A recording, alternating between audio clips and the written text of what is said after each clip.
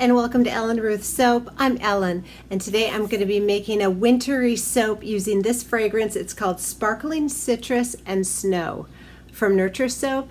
Oh, and it's really nice. It's like a really fresh, but it does have citrus tones in there. I love it. It's really bright. So it made me think of citrus and snow.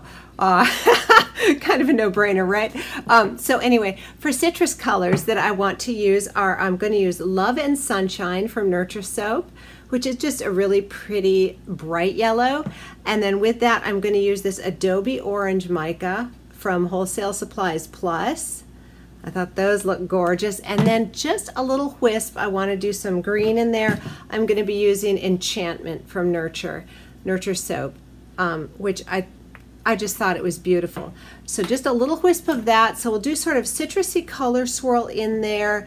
The fragrance is wonderful. And then on top, I'll probably just do a scoopy top with some little sugar pearl crystals on top just to make it kind of sparkly. Maybe I'll do a little glitter. I kind of like to leave it open and see how the soap's behaving and how I'm feeling about it. Artistic impression at the end. We'll see. This is going to be a goat milk soap, so I'm going to get my goat milk lye solution all prepped and off to the side and sitting. And this fragrance does not cause, let me see, it says no acceleration. It says a light tan discoloration. It has 0% vanillin. So I might put just a little bit of TD in the goat milk solution just to keep things on the brighter side. But oh, this smells fantastic. So I'm excited to use this.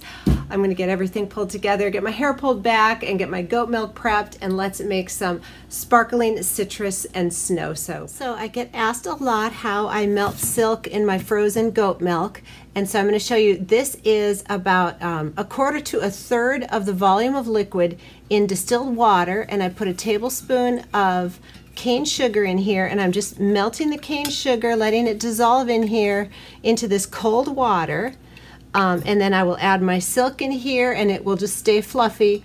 And then I'll put my frozen goat milk in and then slowly add my lye. I'll bring you along as I do it, but this is how I dissolve the sugar first in the liquid here before I add my frozen goat milk cubes.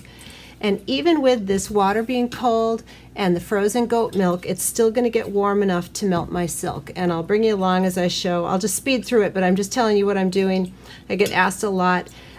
If you wanted to just add like maybe even less water than this, you could bring it to like a simmer, maybe just an ounce or two, bring it to a simmer and melt your silk in that little bit of water, and then add that to your frozen goat milk. That's another way to melt the silk, because it does take heat to melt your silk fibers, So, all right, the sugar's all dissolved in there. I'm gonna go get my lye weighed out, and I'll come back and show you the frozen goat milk part. But oh, sorry, first I'm gonna show you my silk here. So I'm just going to grab about a cotton ball size of silk and just plop it in here, and it's not going to melt because this is cold, so it's just going to sit in here and wait while I get the lye and the goat milk in. So there's the silk. Alright, so I've got my frozen goat milk in here, and my little blob of silk is down in the bottom. Let me see if I can tip you a little more there. And here is my measured lye, not solution, just the lye crystals. So just going to add those slowly and stir and stand back from the fumes. There's my silk blob, if you can see it. So anyway, just going to stir this, add a little bit at a time, and it'll start melting down that goat milk. It's just amazing the chemical reaction between the sodium hydroxide and a liquid, and the heat up that happens. It's pretty awesome chemistry going on, and you definitely don't want to mess around with it. And it's cool, but you know, be careful. So you can see how fast that goat milk is melting.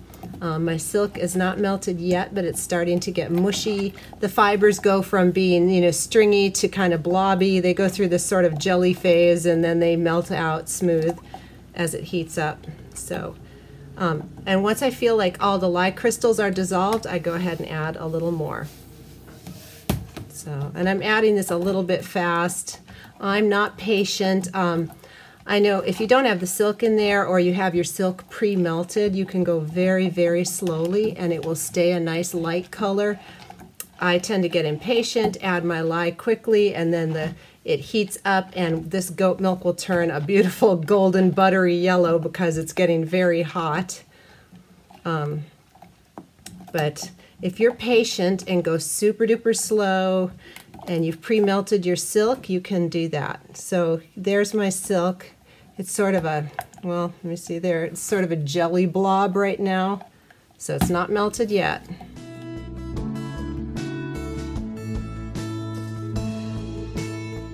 So after all the goat milk is melted and the silk is melted and everything, I have my sodium lactate that I will add in here after everything is all done. The lye is all dissolved, the ice is all melted, and everything's ready to go. Then I add the sodium lactate. And you can add sodium lactate at a rate of 1 teaspoon per pound of oils if you want that much, or a little less. So that is nice and hot. The silk is melted, it's not in here anymore, and the ice is almost all the way melted. So there is my goat milk lye solution. Now I am going to add my sodium lactate, and I will add a little titanium dioxide to this because this fragrance does discolor to a tan, and I want things to be on the lighter side. But that's just my personal preference to do for this batch. You don't necessarily have to do that. Even though it's this buttery yellow, after it saponifies and makes soap, it will be a nice beigey white color, so you know it won't stay this color in your soap. All right, I've got everything ready to go. The oils and butters melted, cooled, and to this I have organic colloidal oats, kale and clay, and the fragrance. And then over here is the goat milk lye solution, which does have the cane sugar melted in the water first, tussa silk fibers, and some sodium lactate, and a teaspoon of titanium dioxide. So that's what's going on in there. I've got all of my colors in their buckets already dispersed with just a teeny bit of water to sort of make mixing them easier. Got those all gorgeous colors, and what I've decided to do on the top, I was thinking about it and all the bright colors, and I just want to do some random piping, just little dots and stars and things.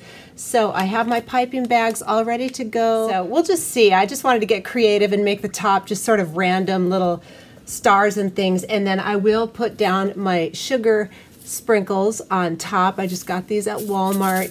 Actually in the wedding cake decorating is where I got these. Very inexpensive, and they're just nice crystally sugars to add some, you know, to kind of go with the sparkling citrus and snow theme of the scent, which is really nice. This is a very bright, it's not super fruity, even though it's a citrus. It's just neat. It's a complex sort of bright, minty, fruity combo, but it's not candy smelling at all. If that sounds, it's not sweet. That's what I'm trying to say. There's no sweetness to me in this. It just smells, it's nice. It's like a mature, fruity sensation. So I'm going to go ahead and run this through the strainer because I did rush my lye with my goat milk. There may be a little bit of scorched bits that I just want to catch and make sure it doesn't go through. When you add the lye quick like I do, you can get some little of the butter fats get a little scorched in there, and it's no big deal. It doesn't hurt your soap, but it makes little dots in there, and I don't want that. So I'm just running it through here to catch them. I don't know if you can see, but just those little bits. So anyway, there's that. I'm going to hand stir this to emulsion, and then we will proceed with the stick blender as needed. Nice full container. Actually, I'm going to turn it this way.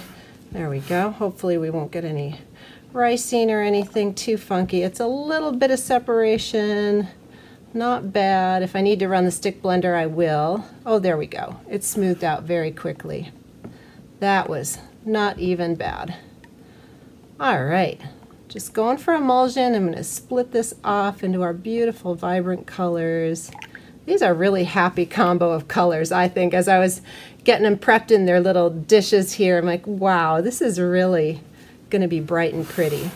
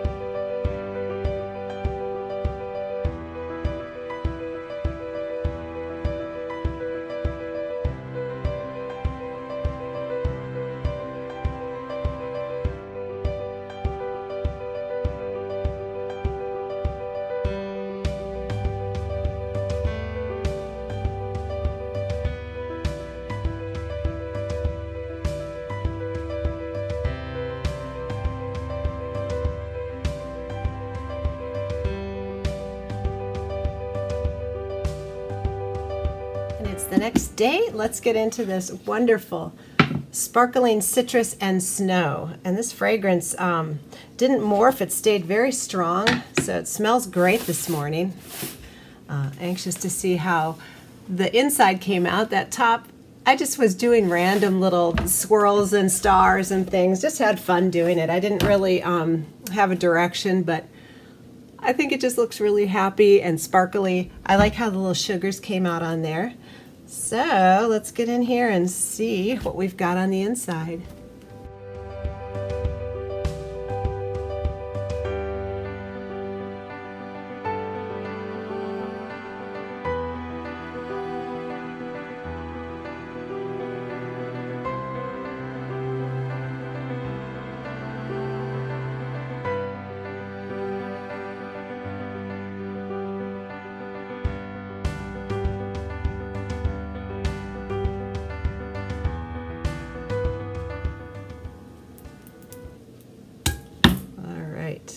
Oh, that's pretty.